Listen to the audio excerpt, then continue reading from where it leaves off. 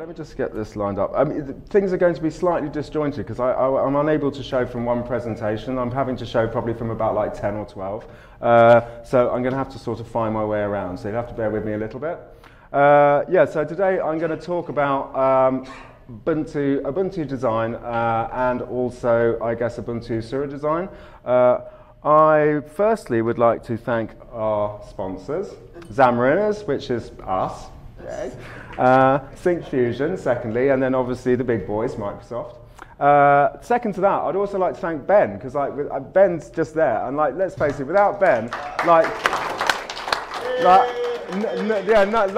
none of this would be possible, man. He's done like such an awesome job, and he's done it for free, and he's invested so much of his time, and I love that man. He's wicked, and like hopefully we'll get to do it again.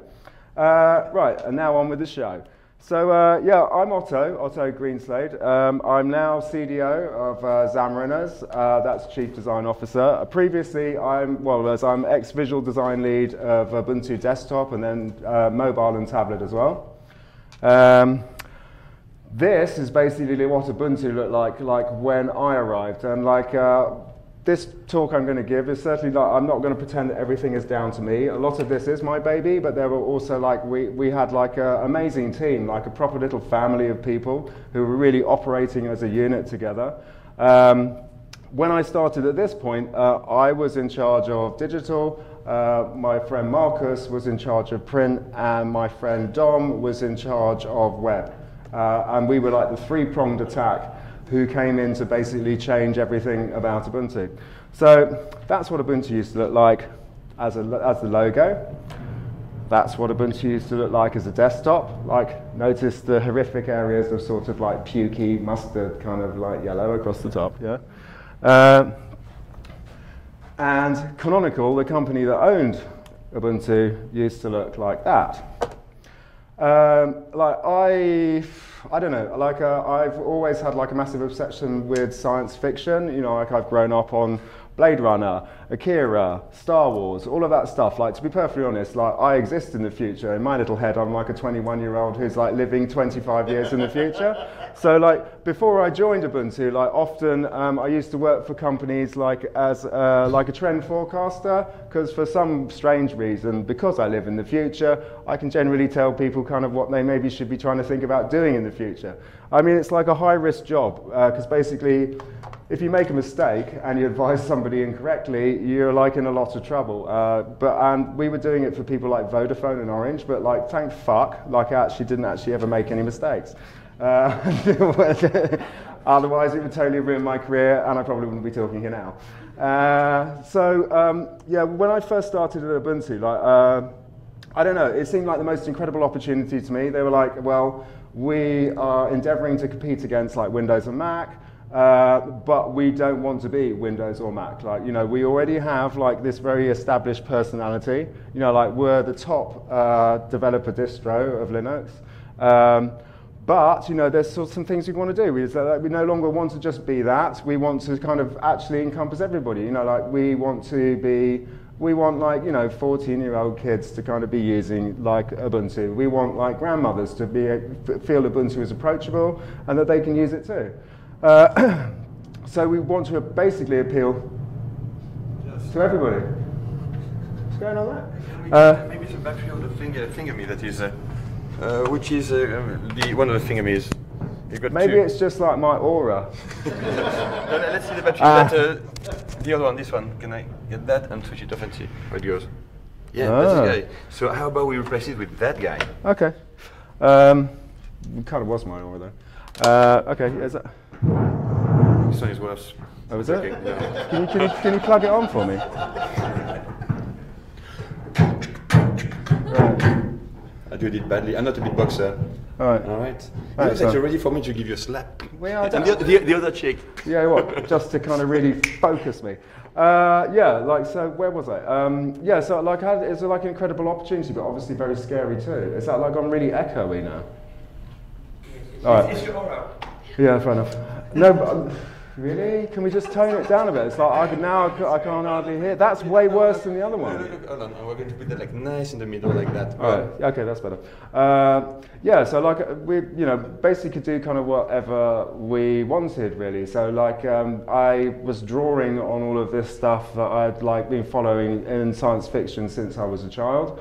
And like two of the areas that I always sort of like as being particularly innovative with that was like film and also games. Like, so I was looking quite heavily at the games industry because I always think they're one of the first places to see like UI innovation, and also film because like really UI in film is just like a visual spectacle. Like you don't actually have to prove that any of it works. I mean, you think of films like, I don't know, like sort of stuff from Minority Report, for example, although actually MIT did, totally back them up for that film. So in actual fact, like all of the stuff kind of was not proven technology, but the concepts could have been realized or may well be in the future.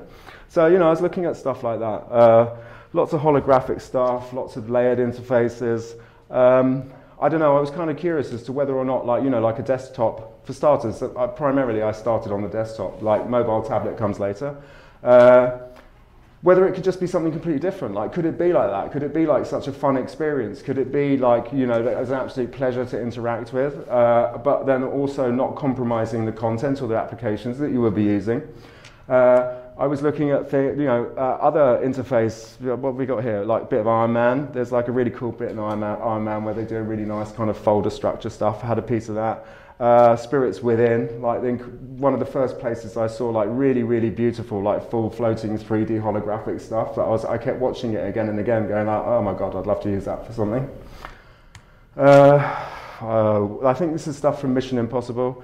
It's like basically, when I first started, all I was doing is like going all over the place, like gathering all of this cool stuff wherever I could find it. Whether or not I could see any relevance to it actually being used for like a Finder menu or not, really didn't bother me at that point in time.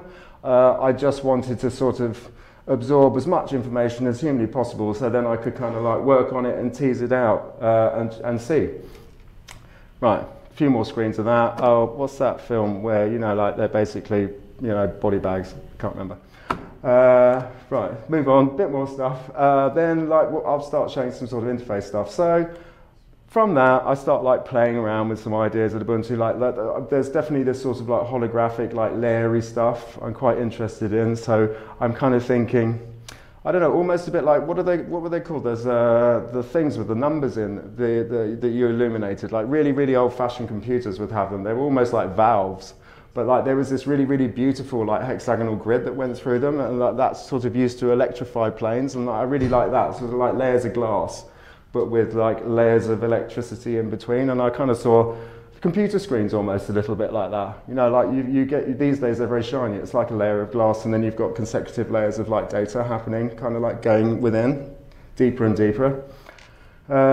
Started mucking around with like some sort of, just some initial ideas, At that point even, we were like mucking around with like changing the Ubuntu logo, so that was just sort of this like little infinity like UN thing that we were playing with.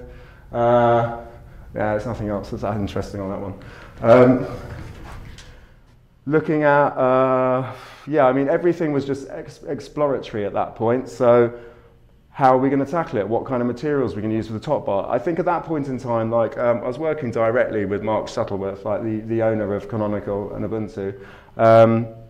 And he was just kind of like, well, Otto, just like play around and do whatever you want. So it was kind of like, well, like, is the thing around the thingy going to be metal, or is it going to be indented, or how's it going to feel? Is it going to be soft? Is it going to be smooth? Is it going to be textural? Like, we really weren't sure. But it was, I guess, an amazing opportunity to have the freedom to do that. All I have to say is that I used to have weekly check-ins with him, and I used to really feel the pressure about like what I was going to deliver each week. We're going like, well, it's got to be quite badass at least, really. Otherwise, you think I haven't really done anything. So then we kind of like, there's a default like kind of a layout in Ubuntu where you can kind of test the theme, where it's, basically every element of the theme is displayed together. So I adopted that, copied that, like imported that into Photoshop and set it up so that I could start playing with that, like with different materials and bits and pieces. to be honest, at that point, like I guess I'd been using Mac for years and years and years, so it seemed like that was, you know, I guess I was maybe being kind of influenced quite heavily by that. And actually, like Mark really liked that. I think kind of secretly he would, you know, quite like to be the new Steve Jobs. But so, you know, we were kind of like, well, that's our main competitor. Like, we probably want to be like that, but we don't want to be like that. We have our own personality, but, you know, we want to be different, but the same. So we were doing quite a lot of that. But then I was kind of also trying to like just see like, well, what could we do that was different? You know, like what things could we experiment with that was different? And like this thing like really started to appeal to me. It was like, well, at the moment, like everything that you see on a computer, it's kind of like not so much led by light, but also the antithesis of that. It's like shadow and darkness. You know, folders are casting shadows. So it's not like about light, but more about the opposite of that. And I was like, well, what if we flip it on its head? Like, how do we start to make things look glossy? How do we start to make things like reflect light and to be light? Because I think if anything, like we were feeling we were more light than we were dark, more positive than negative. So like even simple stuff like that, you know, like running this diagonal fade like through a whole bar immediately makes it feel like a completely alternative texture to the rest of the interface. It becomes like, you know, ultra glossy, like black glass, compared to the sort of softness of the top bar. You know, I was actually kind of thinking that that was really quite exciting, and I hadn't seen anybody do anything like that. You know, I was playing around with other stuff too. Like this, I guess, is an example of like quite flat. You know, like because things there were, I guess, at that point in time, there were bits popping up. You know, like with people playing with this kind of whole flat design thing.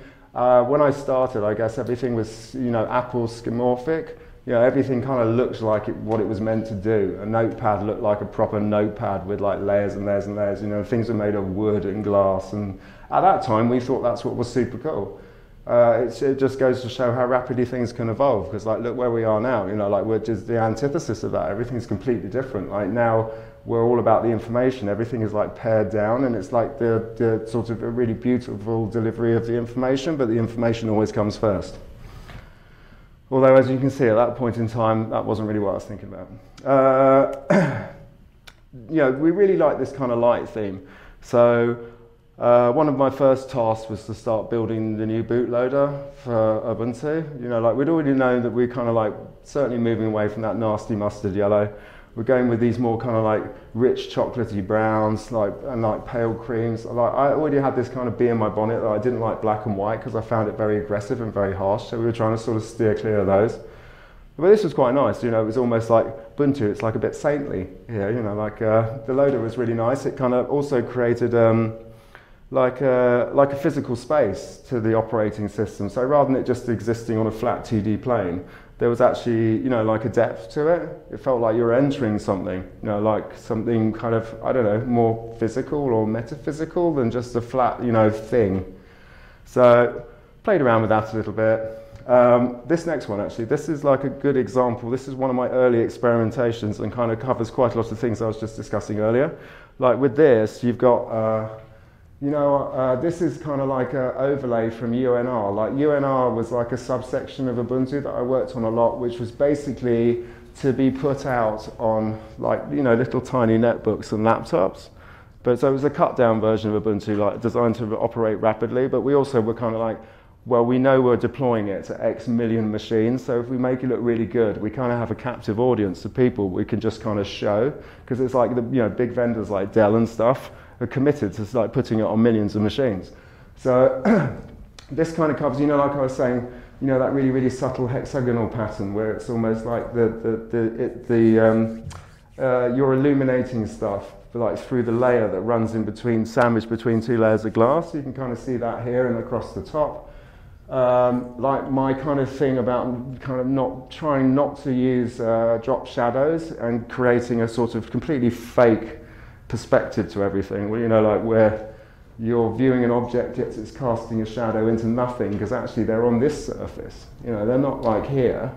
So I was experimenting with this. It's kind of like, well, let's make it look like these are the physical objects, but they're sitting on a layer of glass, but we can see that reflected through the back of the glass and back again, you know.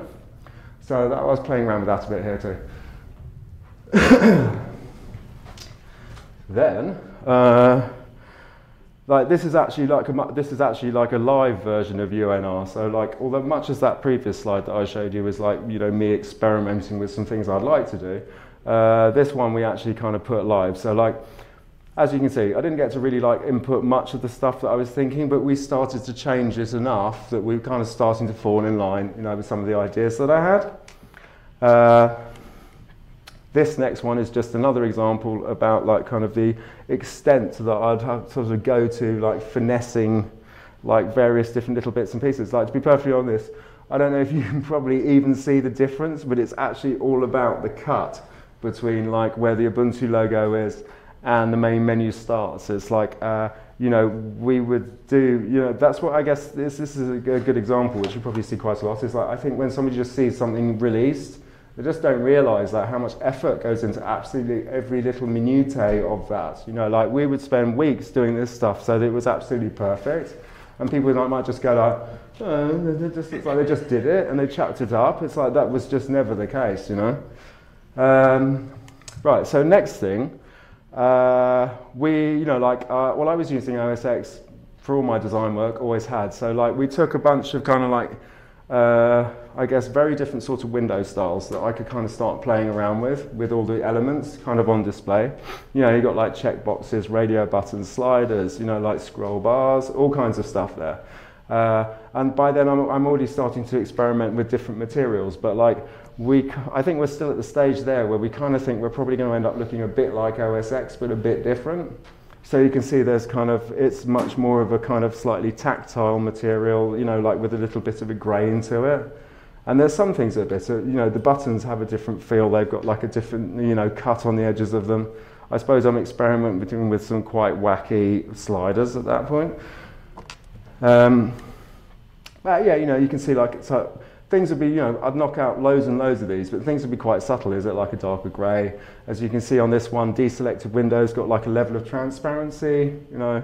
I'm experimenting with different, you know, kind of like different sliders again. Here, you know, we're looking at kind of overlay stuff, which, I don't know, at that point we thought that that would be quite dark. Like later on I'm going to talk about actually how we sort of flipped it on its head. But at that point in time we kind of thought the overlay thing would be this kind of dark thing, but the things that you were interacting with while you had the overlay active would sort of remain quite illuminated. So, you know, I'm kind of running a bit of I can run a search there, I can perform actions on the page, you know, I can kind of like go through my favorites, like while I've got that kind of that browser window open. You know, this is just another look at sort of subtlety where instead of having like drop shadows and it feeling layered, in actual fact we've just turned it completely flat, and like the flat overlay layers will just cut straight through like the objects that are sitting behind it, which is quite interesting, I think.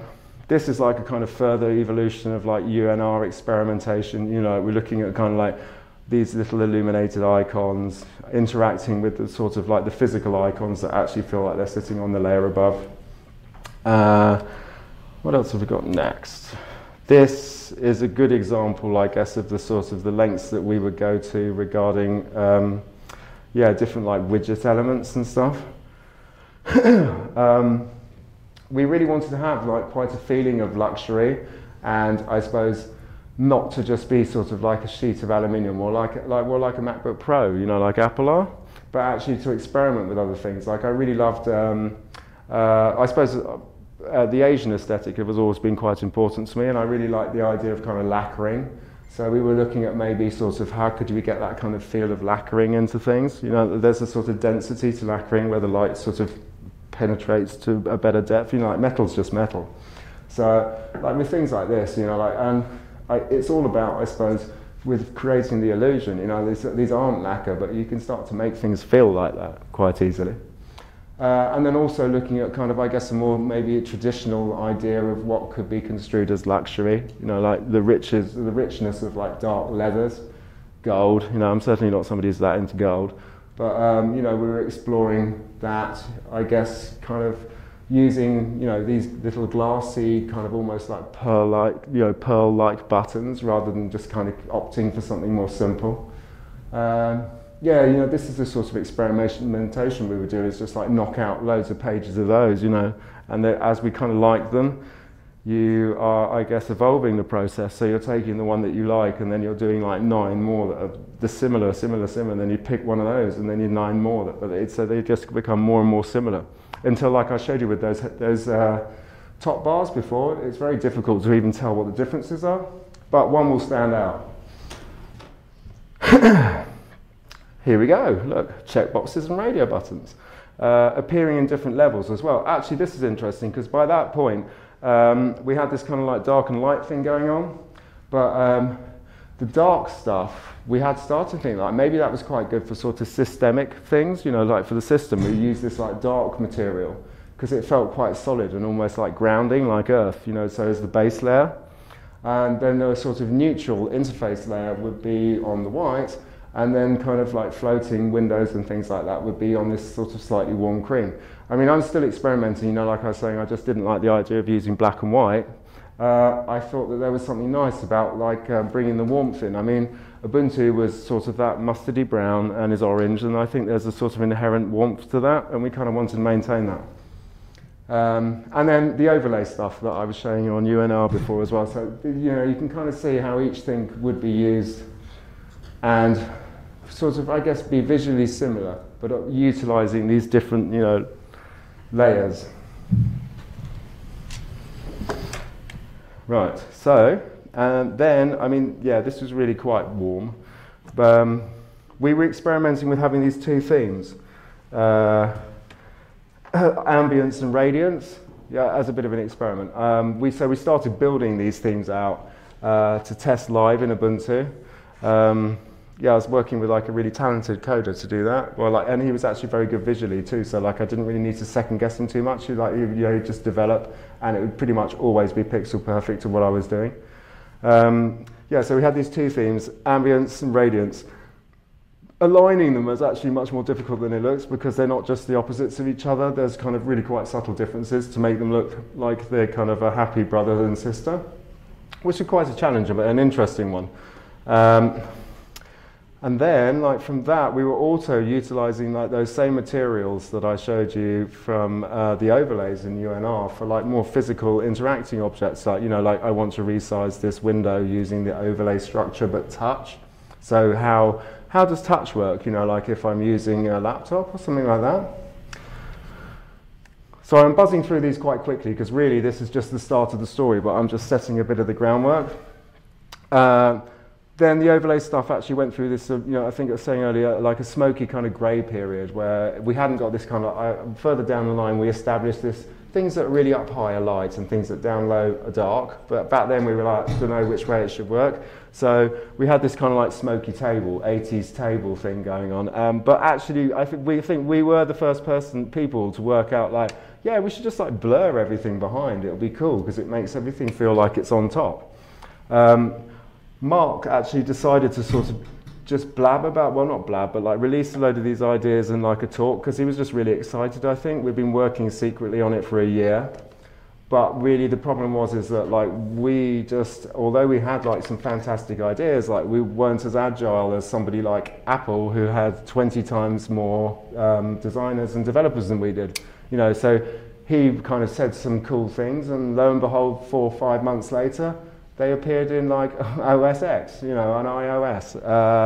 And there was really nothing we can do about it. What we should have done was like said nothing and just launched it straight out, never been like, oh my God, where did that come from? You know, but I guess he was excited and just wanted to tell the world.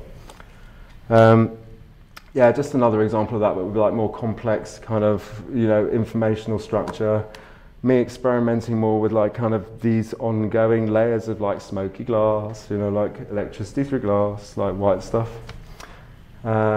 Looking at kind of, you know, every aspect of the interface, like we you know, went into such incredible detail with, you know, like whole teams of people would spend ages.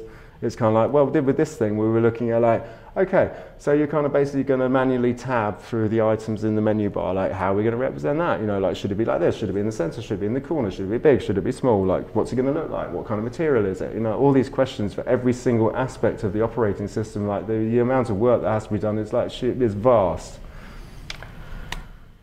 And this one's quite interesting. This is like when we started to look at overlay tiles. So where the user can define loads of tiles that, like, I guess, surface information that they may be personally interested in.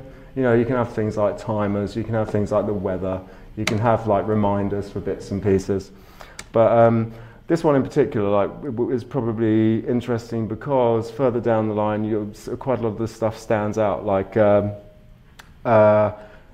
down the process, we started like this idea of the electricity in the glass, but through this grid, and you can kind of see the grid subtly in the background there. And then also tessellation like comes to the fore as well, and you can see that, like, it's very subtle, but it's kind of there. But it's creating a matrix which all the objects in the interface align to, and like structure, and it positions everything, but makes everything sort of feel cohesive and together. It's very subtle, but it works really elegantly, I think. And this is just me experimenting with like various different types of material. It's, I'm looking at like, well, how much does it blur behind it? Like, what does the edge do to the, like, how does that affect it? What does it make the material feel like? I mean, it was cool. Like, this is what I spend my days doing, is just experimenting, and then trying to work out, I suppose, how to visually fake as much stuff as possible, and in a way that we could actually run it within an operating system. Because sometimes I'll be like, let's do that, and they'll be like, there's no way we can do that, because like the processing power required to sort of move a window, if you've got all that stuff going on, it's like not going to happen, particularly not on like the low-end machines. Because what was great about Ubuntu is actually it would pretty much run on anything. You can put it on like an old laptop and it's snappy, something that wouldn't run a reasonable version of Windows or Mac, put Ubuntu on it, and all of a sudden it's become like a kind of younger version, like it's had, like it's had Botox or something, it looks 20 years younger, it works twice as fast.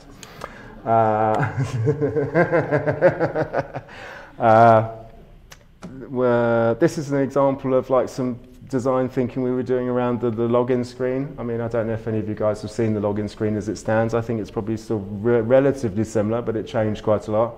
We were looking at like these little informational widgets that I was just talking about, like maybe even having a little like notepad if you need to rough out a note, how to sign multiple people in, guest accounts, and having this kind of, how does the environment feel? Is it 2D, pseudo 2D, 3D? It was all just playing around.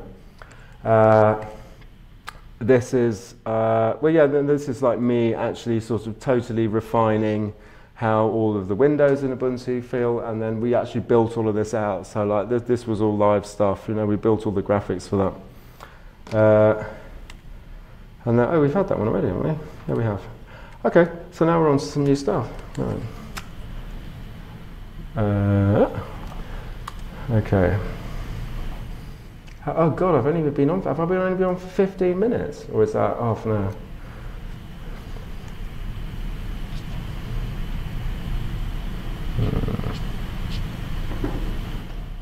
Right. Yeah. Sorry, I've just literally got to work out which presentation I need to show first.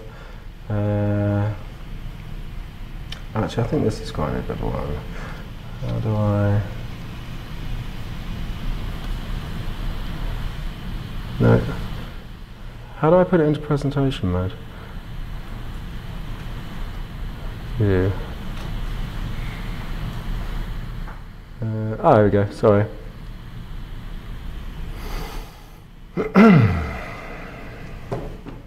So yeah. We're going to start showing you, like, some of the slide decks that we used to show, and also, I guess, the development of Ubuntu Suru. So at this point, like, our project goal: create a visual language that establishes strong and unique identity for Ubuntu's digital products, that incorporates the brand's values and its intention to become a world-leading platform. I think by that point as well, I kind of also had my workload tripled. Like when my boss was like, yeah, I kind of think it'd be really cool if we did like a, like a mobile and a tablet as well as a desktop. And I was like, yeah, ace, maybe we could kind of think about maybe employing some other people to help me instead of I was the only person doing all visual design.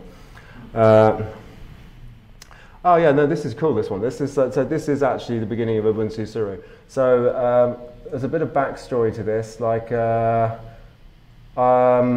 right, let me think, what's the best way to talk about this? Right, so I'd always had like a real interest in the kind of Asian aesthetic. As a kid, I'd actually had like a Japanese friend, Mahoko, at school, and she had taught me all traditional origami. And like I kind of always kind of had that with me. I just saw it as like really beautifully elegant, like and simplistic kind of way to turn a kind of nothing sheet of paper into something incredible, you know. And I don't know, like it's amazing. About 2 weeks ago, some Japanese ladies where we work asked if I could take a photo of them. I took a photo of them. They came to visit the site because it's a heritage site. And one of the ladies came up to me when I finished and she gave me like an origami butterfly, and it was just such an elegant like little gift, you know, like to say thank you for me taking a photo. I was kind of like totally blown away by that. It reminded me of like that sort of aspect of things from when I was a kid.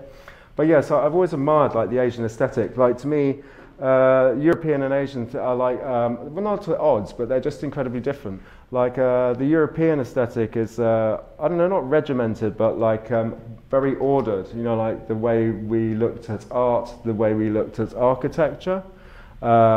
Everything had its place, and we kind of like created mathematical principles to put things in their place. You know, like to work out, you know, the sweet spots in the picture, to work out the best way to structurally support these huge pillars that we used to like making in these huge ostentatious buildings.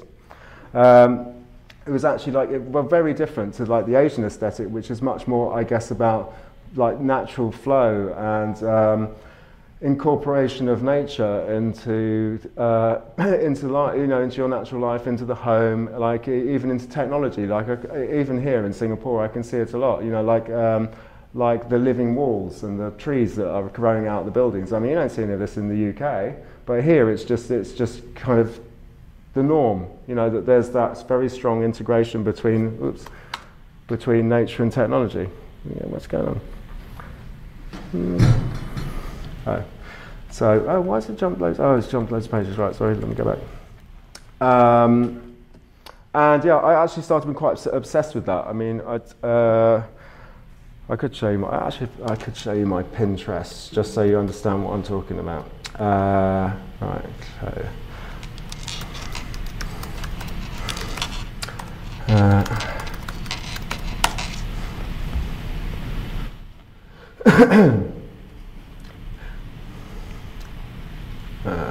No, I don't need to.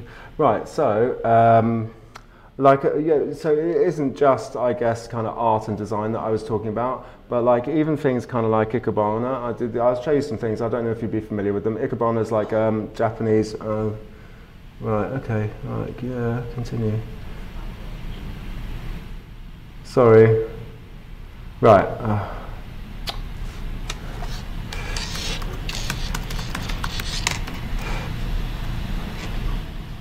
Right, okay, it was just loading. Yeah, so apologies for that. I just kind of thought I'd take a little diversion because it's kind of really cool stuff. So, and why I got so excited with it, because I was kind of like, you know, as a designer, I was like, wow, this is like some of the coolest stuff I've ever seen. Like, how did I not know about all this stuff before? I guess as a child, I touched on origami, as I was saying, but like this just opened my eyes, you know, like to just a very, very different way of thinking about design and like appreciating things. Yeah, so Ikebana is like Japanese flower arranging, and it's so alternative to like the way that you might, you know, like I don't know how things are here, but like in the UK, you give a bunch of flowers and it's like roses and it's big and it's circular and it's like very like, ooh, decorative. Like this is just like, to me, like incredibly beautiful and like way more artistic and utilizes the kind of space and form and everything, like not more effectively, but just in such a different way. Maybe it's just that's because, you know, that's why I like it so much, is because it is so different, so it's like new and refreshing to me. You know, I mean, I've talked to people about that and they've been like, what, flower arranging, isn't that like, that's like really girly? And I'm like, no, you should kind of check it out, because like actually I think it's traditionally Japanese like men who do Ikebana. You know, it's actually looked upon as sort of like, not predominantly masculine thing, but certainly not just like a girl's thing. Ben, what the fuck are you laughing at me so much for? I was asking for confirmation to the Japanese in the room. Oh right, so Kyoko, is that okay? Yeah, both. Well, that's what I just said. Yeah, okay. So, you know, I'm just going to show you some of the stuff. So, you know, like, as you can see, it's a very different way of thinking. But there's like, you know, there's also, although you can't see it here, because everything maybe looks like a little bit random, and it isn't. Like, you know, I've read lots of books on it, and there's actually like a lot of rules that need to be followed. You know, like, which if you don't follow, if people who knew what they were talking about would look at it and be like, no. but you can't see it, you know, like they're so alternative, but there are ways that there are specific ways that you do things. So that's a cabana. Then, oh God, why is it doing this? Sorry, I apologise. I suppose it's because I wasn't planning on showing this, so. Right. I don't even know why it needs me to log in. Then there was like Wabikusa and Kokedama. So that's really interesting. That's like basically, and it's totally logical. You know, us in Europe thought it'd be a great idea. Like you want to plant in the house. So then you put the plant in a pot. It's like, so yeah, you know, like we take a little plug of the earth and we stick it in a pot and we stick it in the house. Seems sort of to us like the logical thing to do. Yeah, the Japanese and Chinese were just actually thought about it like even more logically and goes like, well, actually, if we get the soil that the plant came out of and we mix it with some sphagnum moss, which is natural anyway, but will mean that it can retain more moisture, and then we create a ball out of it. In actual fact, it's more aerated. It's, you know, like it's better than a pot. Like the plant's happier. It can't even really tell that it's not just still in the earth because it just doesn't know. And its sort of roots, for some reason, because it's a sphere, they just sort of bounce around inside. It's plants actually grow, I think, 2.5 times more happily and establish more quickly if they're grown in like a ball of Japanese clay and sphagnum moss than they do if they're grown in a pot. So Wabikusa is that principle, but based on plants from the water margin. So you use plants that would grow on the riverbank. So you can actually just do these. You can go down to the riverbank, you can get a ball of clay, mix it with some sphagnum moss, wrap it with like some fine twine, and then find some plants and push them into the thing, and then just put it in a dish. And the beauty of it is like actually it's about the chaos of nature. So it's their idea and principle is that it doesn't really matter. Like whatever happens, it'll be beautiful because nature is beautiful. So the way it grows, you just admire it for that. You know, you're not trying to. It's not like, again, a big difference. It's not like in London, in the UK, where, for example, you're heavily pruning your rose bush because you have to have it fitting into a particular way. You don't want it growing suckers on it. And this is just like, that's how it is. And it's always beautiful because nature is beautiful. And we just incorporate that. We don't try to tame it and control it, which is something I really love. So very quick look at Wabikusa. Some of these are unbelievable. It's like, I'm going to be making lots of these soon, I think. You know, I'll just scroll through, but you kind of get the idea. You're utilizing like mosses, very small plants, and then maybe with some grasses and things, but things that you can find naturally. But like to me, that they're more beautiful really than any kind of like forced flower arrangement you could find. Right, then Kokedama, which is the same, I'll show very briefly, but with these it's more about, it's not about the water margin, so these are just the, you know, the ball of clay with the plants inserted into them. And some mosses. I mean, that one's incredible. And actually that example at the top, that's kind of Swazeki. Swazeki is kind of like bonsai, but it's the appreciation of like a stone that's been found from the river, but in the same way that you would like kind of look and appreciate a bonsai. And then aquascaping, which is like something that I actually have started to do, but obviously because I've just moved here now, I'm going to have to re-establish myself and start making some new tanks. That's kind of basically a bit like a Zen garden, but in water. So it's utilizing a fish tank, but the focus is not on the fish. Again, like a very big difference between like in Europe, I guess we would always have big fish, not many plants. With this, it's the creation of a, you know, like almost like a Zen garden aesthetic, and the fish are secondary. You know, they're just enjoying being part of the art. I mean, some of them are like truly incredible. Like, was it I'm just trying to think. Was Iwaguma style tanks like those are literally like enormous Zen gardens where the principle is you have 5 stones from the king stone down to like the pawn, and the way you arrange them has to create perfect balance within the environment. It's like really interesting. If you have, you know, if you find that sort of beautiful, I really suggest you investigate it. That's what happened to me. It's like I started investigating and I just like sucked into the whole thing. And then started spending loads of money that I didn't need to and buying all these kinds of bits and pieces to play around with. Right, so now I will go back to these. So I think hopefully that gives you a bit of an idea with like why I started to think about all of these ideas. You know, like it just seemed beautiful to me and alternative. And also I mean, I already had like a background in European design, so I just thought it was, you know, I should be embracing all of this. And there was another thing too, like I'll tell you about, which I'd always like really, as a, you know, I was saying about liking science fiction as a boy, I'd always like really admired the Weyland-Yutani company from Aliens, like all the Alien films. And the reason it appealed to me with this Ubuntu project is, you know, we wanted to appeal to everybody across the globe. So like we needed to be like, what's the word? Like, well, not even pan-European Asian, as in like, and of any age group. Because, you know, we were trying to create a logo, create colors, pick colors, create a brand, make an interface that, you know, a boy or a girl of 14 or 20 or 30 or 40 or 50 or 60 or a grandmother or a grandfather would actually look at and like think that it was, they didn't have to think it's amazing. You know, we had like our target demographics, but we wanted to appeal to such a broad spectrum of people. They all had to think it looked okay. It's actually a very hard thing to do.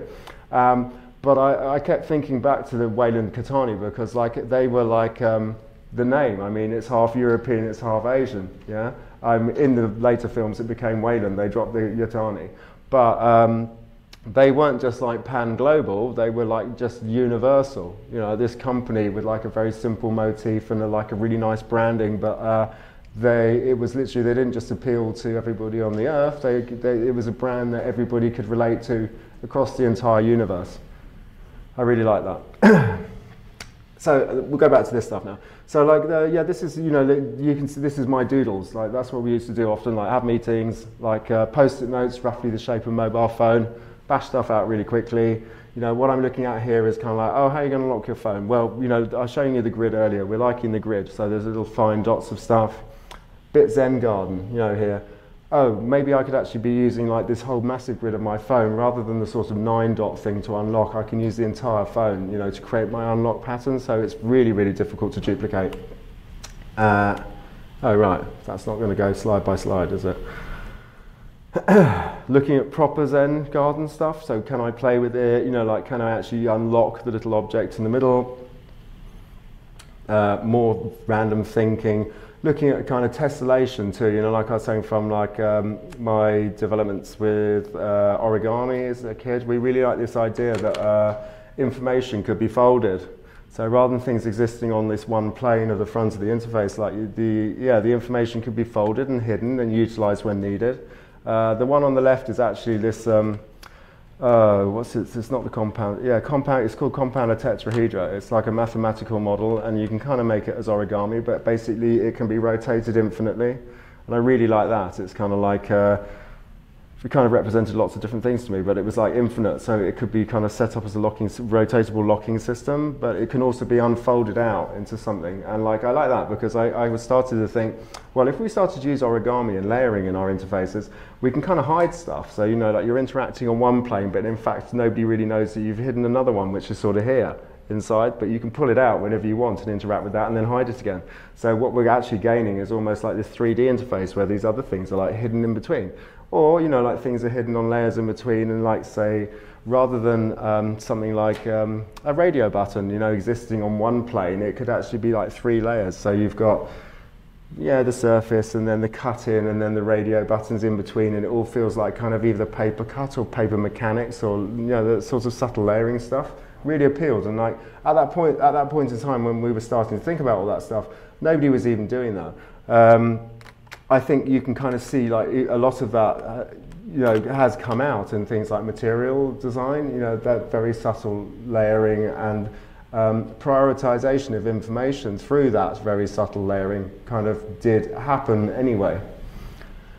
I guess this is when, you know, start to go into Photoshop, refine how things could look. You know, that's a bit more like, oh yeah, that's the subtle sort of compounder tetrahedra. This is like we're starting to look at tessellation. This is really like, this is more elegant tessellation. Actually, this one on the right-hand side, found this cushion, which was completely tessellated, but obviously looked like a cushion, so it was squishy, but it would only kind of move in triangles, which I really wowed me. But it had this kind of like subtle red stitching on it that I liked. I don't know, this looks quite random, but like one of the things I was thinking of that were really cool is like, say if you're in a browser window and you search for something, while search is happening, so while you're between pages, actually the page becomes fluid, but in a tessellated fluid, you know, like paper layer. So it like undulates literally like water. And then as soon as the page becomes loaded, that's when it turns back into a flat surface. Do you know what I mean? So like it's kind of, when it's in flux, you actually get to see that it isn't totally flat, but then you don't notice it when it is, when you can actually interact with it. Right, it's me more playing with some widget bits and pieces there. This is interesting, because I think, as I was saying before, we were having a lot of trouble like working this out, but we actually sort of started to get to the point when we knew what we were talking about then, where this was the layering of the interface, so like kind of referred to as the substrate. So if it was system, it was dark and it was at the bottom, and it was like, you know, grey but like with slight warmth to it, that kind of earthy colour. And then as you went through the operating system, like through the apps, would be lighter, and the overlays would be lighter still. You know, it was a kind of a bit of a eureka moment. We actually had some logic to these things that we'd been like playing around with for ages.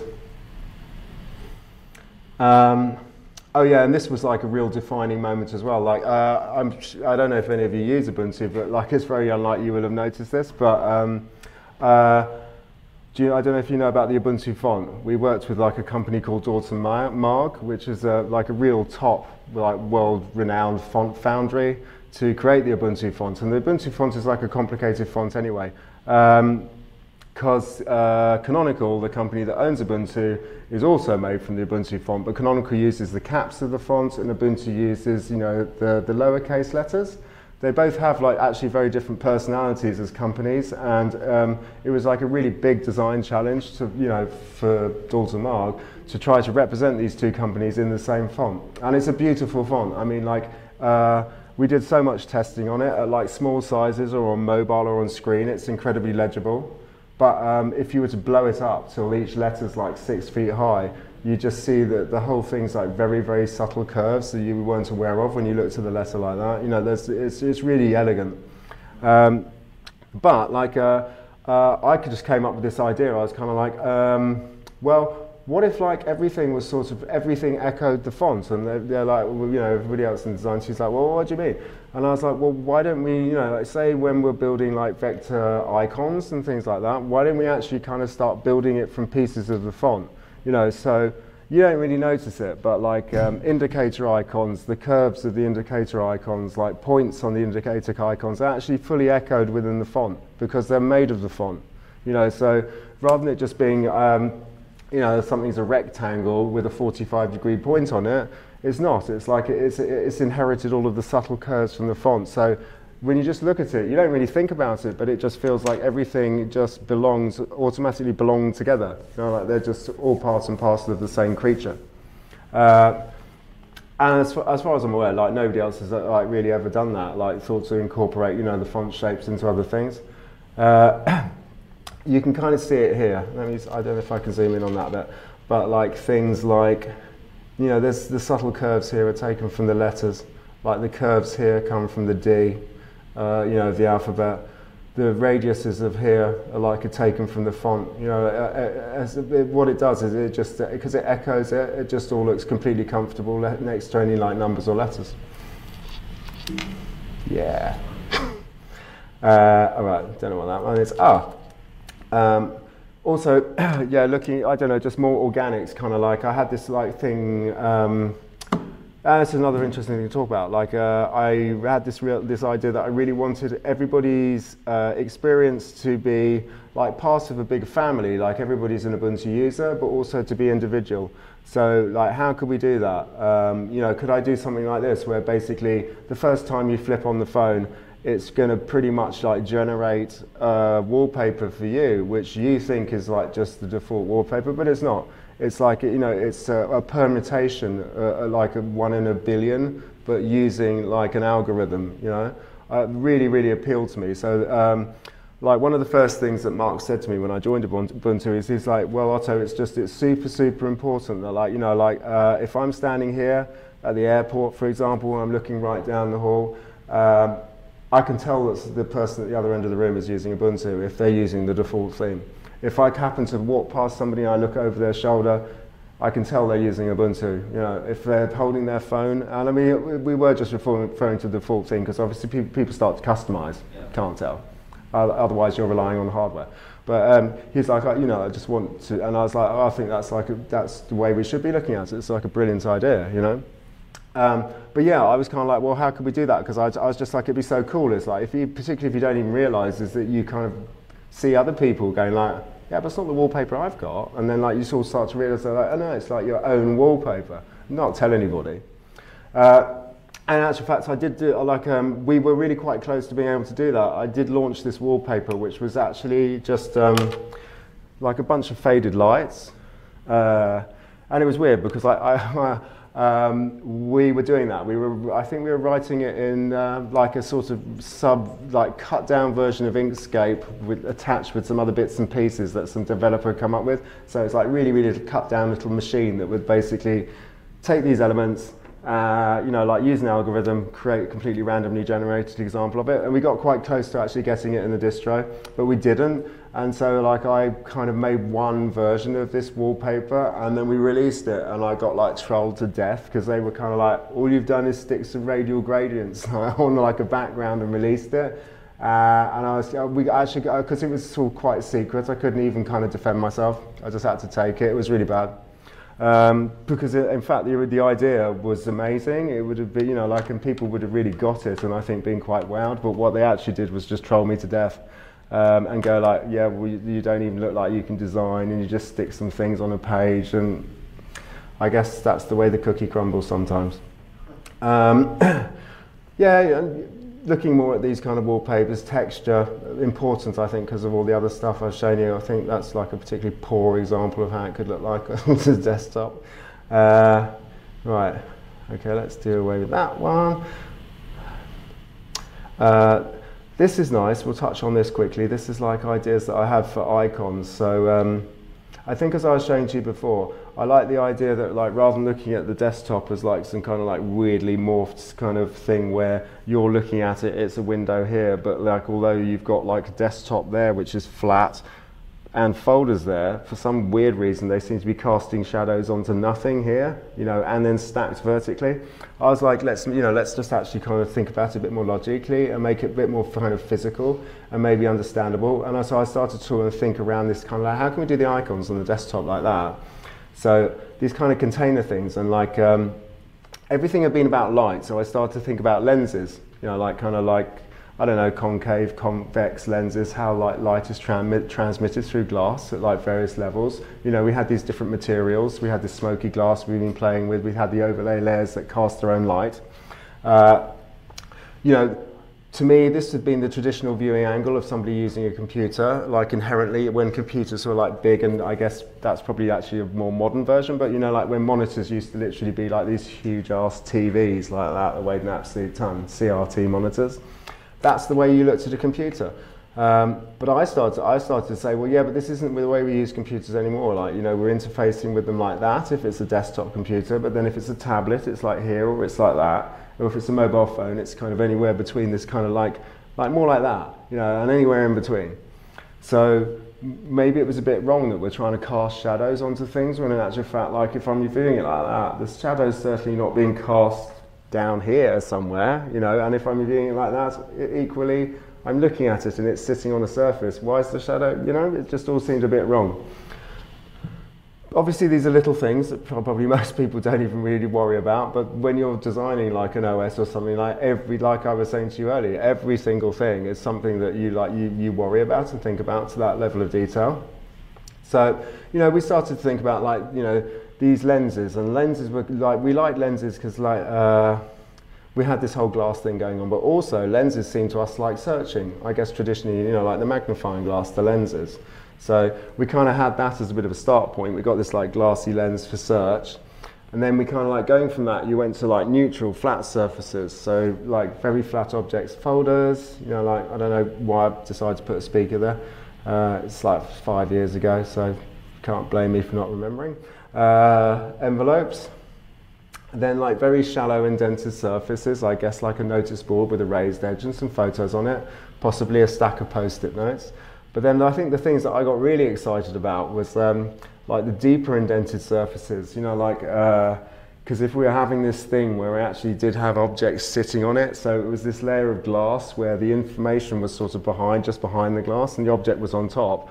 I quite like the idea of these boxes, and like maybe even folders should be like that, so a bit like a toy box. So rather than it be not really knowing what's inside of it, you'd actually get an idea of the contents because you would see some of the contents from the box inside it, you know, like the ones that we use most often. It just seemed like a, you know, sort of quite nice, like a physical way of, you know, identifying things really rapidly and visually. And yeah, things like, I guess, storage boxes, you know, like when you're compressing files, you actually get like something that's like a bit like a storage box, you know, because everything's been squashed in. And then I guess that's an example of a combination surface, me using like a lens, but then also like an indented surface, just showing, because I mean, if you're going to start designing icons, you're going to make like, you know, about 4,000 of them minimum. So you need to have at least have some freedom to sort of use more than one thing rather than make 4 rules and then you're completely fucked because you're like, well, what about this and what about that? And how do you represent that? We didn't think of this, and you know. So some very, very quick sketches of mine of, you know, like this is how the lenses could look, and that's the kind of how maybe the TV surface could look. The lenses actually kind of went on to define, you know, like the menu items in Ubuntu became like that. So if it isn't like a fully predefined icon, the icon gets sandwiched between 3 layers, like semi-transparent layers, and turned into, you know, like encapsulated within one of those sort of glass objects. It was quite nice, and when I found that icon, I just thought that was really fun as well. You know, like, what do you call it? Yeah, basket. Thanks, Reese. Right, let me think. What's going to be the? How are we doing for time as well? What? 2 minutes. I've got 2 minutes. Oh man, like I've got so much more cool stuff to show you. I know. That's why I'm like. Oh. Yeah, because I mean, we've just been setting the stage. Okay, so like, I'm really quickly just going to kind of show you some of the evolution of stuff, which hopefully you will have seen reflected in a lot of things I've been talking about. Like, this is lots of the layering, and like here you can see loads of it, right? You know, we haven't got much origami going, but we've got like layers of paper with translucency. You can see the grid I was talking about and the tessellation in the background, which sandwiches everything together. Interactive elements are like done as a 3-layer thing where the top layer is like static, and actually it's the second layer that's almost like paper mechanics, it slides, and the layer that you see is the 3rd layer through. Which to me, like, I really love this stuff. I thought it was like really beautiful and echoed a lot of the Asian aesthetic stuff that I showed you earlier. So these are more, you know, more examples like rollers and things for all of that stuff, because, you know, we used to have to check out so many different things. Sliders. Where's the... Okay, let me just try and find you full colour sliders. Is it really? I've only got like 9 minutes. You're over. Oh no. Right, okay. You want questions? Questions? Q&A, anybody? I'm sorry, I had like so much more stuff to show you, like 3 times more stuff, but yeah, I don't know if anybody's got any questions or not, or... Cool. I have a question, actually. Yeah. So I'm like thinking about, as you're working with a client, Yeah. like how do you get the inspiration for the design? Like what are some of the key questions? Because I'm imagining everyone's, you know, out developing apps Yeah. and trying to think about what the experience is going to be So, like. So I guess what if... are the key things you try to glean? Well, the first thing, if I meet a client, probably the first thing I do I'd like to understand the landscape. So I understand like who they are, what they're about. Then I want to also know their competitors, because as far as I'm concerned, I'm not really interested unless I'm coming in 110% compared to their competitors, although it's not even worth it really. You know, so like understand landscape, see the competitors, basically be like, well, we're just going to be better than your competitors for starters. I think like it depends on how established the brand is. It's like to define colours and things like that.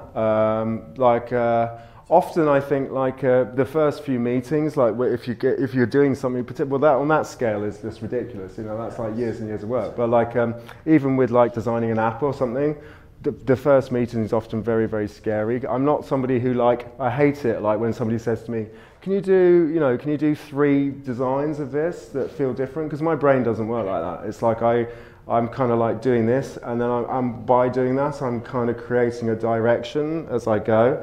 and that just is going, you know, I'm not creating 3 of these where my brain's thinking like about 3 totally different design styles. I don't operate like that. So like usually I won't work with people if they say that to me. I just do one and it evolves. So yeah, often the first one is difficult, and like hopefully you don't make a total mistake, like where you know you put a stab in the dark and the client's like, I don't like it at all. But I mean that happens very rarely. It's probably only happened to me a couple of times. Because hopefully you've asked them enough questions and they have some kind of brand, so like you know kind of where you're going, but you have like leeway. I don't know if that does answer the question. Yeah. But then I'm surprised that you look at, based on what I've seen here, I'm actually surprised you look at competitors. It's almost like it seems like you're so different.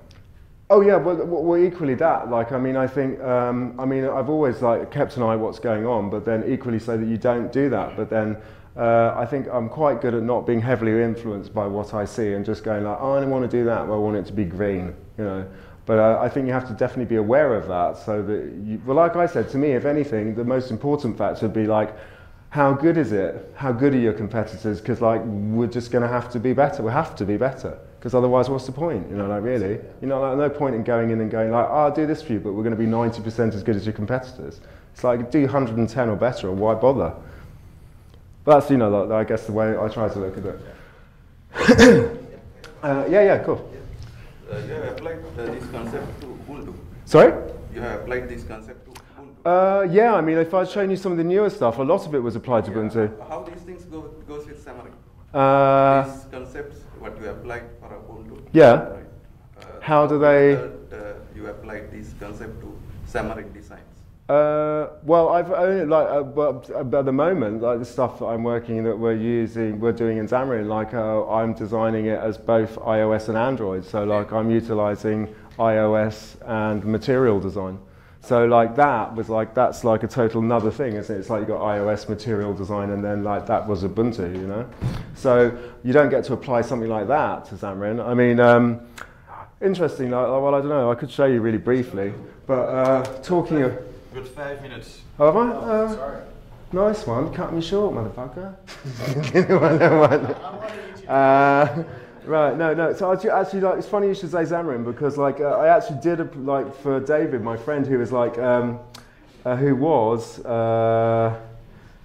right. So this like was an idea that I had for Xamarin. Like they were like, Otto, we're doing this like thing, but we want to take on, strange enough, Microsoft. Microsoft having this huge conference. We want to be quite disruptive. What can we do to be disruptive? And I was like, yeah, all right. Well, let me have a think about it. So I was kind of like. Okay, so like what I liked about like Xamarin is like they were like, well, we've got this whole life cycle, and I was like, interesting, life cycle. Started to think like, well, what is a life cycle, and what is, you know, like kind of evolution, and like, I like DNA. That's the, you know, the key of evolution and life cycle. And then I was kind of like, oh, it's kind of interesting, because actually the X of the Xamarin part, like. Kind of a bit like you know, like the X chromosome, like maybe you can kind of take that and like do that. So, and then I started thinking like, well, actually, this is like quite wicked. Like I've been really into generative art, so I'm always surrounded by like loads of developers and coders. So I was like, wow, this is gonna be really cool, because what we could do is, you know, like we could set this thing up where you've got like a bunch of little sliders, you slide them around, and you hit go, and it generates you this kind of like totally personalized DNA. You know, structure that you can kind of, if you don't like it, just do it again. You know, keep tampering with the sliders until you find a pattern that you really like. And I thought that was really, really like to me descriptive of what, you know, this fundamental they'd said to me is like, yeah, we're life cycle, you know, and I like this DNA thing. But I thought it was subtle, but also like it didn't detract from their logo, but it just enhanced it. So then, I'll just say, you know, this is an example of the kind of permutations. I was just like, this is fucking wicked, it's really beautiful. But then they were like, yeah, also it is really nice, but the problem is it's like going to be mega expensive, because like, I was like, let's get this thing on site, you know, like we'll make the app, people come up, out pops their totally individual t-shirt. I was like, this is great. And then they're like, you all wear it and you go to this Microsoft event and you're all disruptive, you know, like again with, and that sounds great. And then, but then I was like, oh, actually I can top it off, because I've just watched Iron Man. So, I kind of think, like, fuck it, let's make it like the Tony Stark centerpiece. And this is a thing I did for them quite a few years ago, and I don't know if you've noticed that some of their t-shirts kind of look a bit like that. And they didn't have to pay me for this one, actually. Yeah, they never used it, but like, have you know the green T-shirts? Yeah. Yeah. Get on the phone. But yeah, no. So that's that, I guess. You mentioned Xamarin, so I just thought I would bring that up. You know, like, I mean, I love their products and stuff, but I just thought it's quite a funny story. I just, if anything, like, I think with this one, sorry, I was just slightly disappointed that it didn't happen, because I was so excited about it. It would have been like a really like a showpiece for me, you know? And it just looked brilliant, and like everything worked. It's like, you know, their logo was the chromosome. It was, you know, everything was logical in my head, so I was just very sad it didn't happen. Any other questions? Yes? I'm curious, what kind of software do you use or platform? I mean, to be honest, like my baby is Photoshop originally. Like I've been using Photoshop since Photoshop 2, which is going back some time. Didn't even have layers. You know, like if you've made a selection, you let go of it. That was it. You're fucked if you made a mistake. And then Illustrator. But I mean, I can do bits and pieces. I mean, when I used to build websites, I was like really in the kind of whole big Flash animation movement when everybody did that. I can do a bit of After Effects. I mean, Photoshop is my baby. Now, to be honest, like, and I was kind of late to the game, I've been using Sketch a lot for like, because it's just so fast. You know, and I'm starting to, I mean, I'm not a developer, like I can work very effectively conveying my ideas and working on ideas and, you know, bringing things together with developers. But I'm not, you know, like I'm not. And I think as you grow older, you probably like realize, do what you're best at. Don't really waste time doing stuff that you're not that good at. Work with the people who can do that to a really high level so that you all just make each other better, you know? Yeah, so that's what I say. It's like, yeah, it took me a while to get into Sketch, but like now I see the power of that, like with rapid UI development, way over Photoshop, because I can bash out like 30 screens in the time that it would take me to do about 2 in Photoshop. And beyond that, I guess like I quite like any little tool that will do something if I need to do it. You know, I'll go hunting, you know, open source, whatever. Like I recently found like I wanted to just do these really destructive 3D objects, and I found this little clay modeler where you just kind of have a ball of clay. And I was like, well, if you just really destroy it, you get all this kind of weird faceted stuff. You know, things like that. It's just like, I think sometimes you've got to break something to see what bits it had hidden. Cool. No problem. Any other questions? Yay! Thanks, guys.